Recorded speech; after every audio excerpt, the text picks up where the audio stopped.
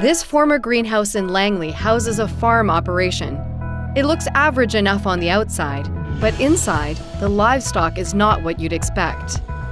We're a farming activity here. We're operating a hatchery, we operate insect rearing, so instead of growing chickens, for example, we're growing larvae. The only one of its kind, this plant here, the farm operation that we have, and it was really a challenge from David Suzuki, who said, how else can we feed fish in fish farms? Rather than feeding them ground up fish in their pellets, can we use something else? These are black soldier flies, and millions of their larvae are grown to become high-quality food for animals and plants. Once the insect larvae is fully grown, we harvest them, we then wash them, we cook them, and dry them. And that product, which is just protein and oils mainly, goes to a feed manufacturer who would make feed for fish, chickens, pigs, and we also make pet food. The adults are easy care guests as they have no mouths, but their larvae do eat. Their food, known as feedstock, is regulated by the Canadian Food Inspection Agency because they will become part of the human food chain.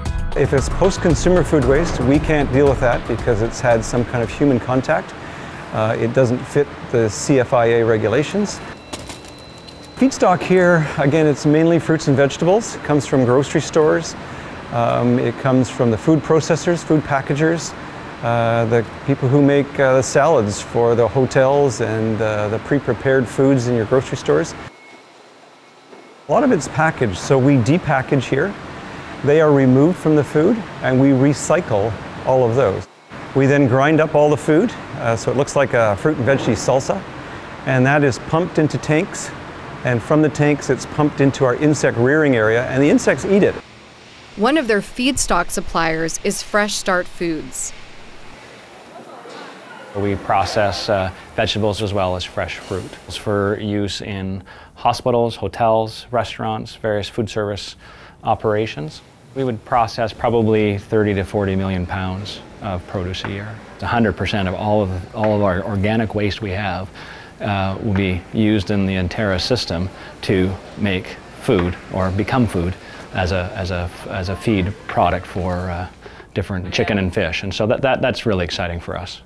That the two companies are cooperating to maximize the value of the waste resource illustrates a key emerging activity in the waste management industry. We feel like we're trailblazers on this one. We're taking a look at the organic waste industry, and we're separating it into pre-consumer. We're able to actually capture the nutrients within that material and upcycle it right back into the food chain in the form of protein and fertilizer. Whereas post-consumer, that's perfect for composting and anaerobic digestion where you're capturing the energy. I mean, these are complex food nutrients that Mother Nature's created. Why tear them apart? Having resources available to companies which can maximize their value builds ecological and economic vibrancy in a region. We must protect our resources because once they're gone, they're gone. Enterra is one of many local businesses that are helping build a circular economy. They understand the region's progressive landscape and reputation and specifically chose to operate here. The team now is a group of almost 30 people. Vancouver is way ahead of most cities in North America in utilizing the resources that we have in our waste. Production by mid-next week. Great. These folks need support from industry to say we believe in the concept, and I'm holding good promise for the Enterra folks. It looks like they're doing a very good job. Enterra products are selling well in the United States, and once Canadian federal approval is obtained, the goal is to supply local farmers. We have to think about what we're doing now with all our waste materials. Being able to enhance values of those streams and produce more food locally is very important. It's about local food security.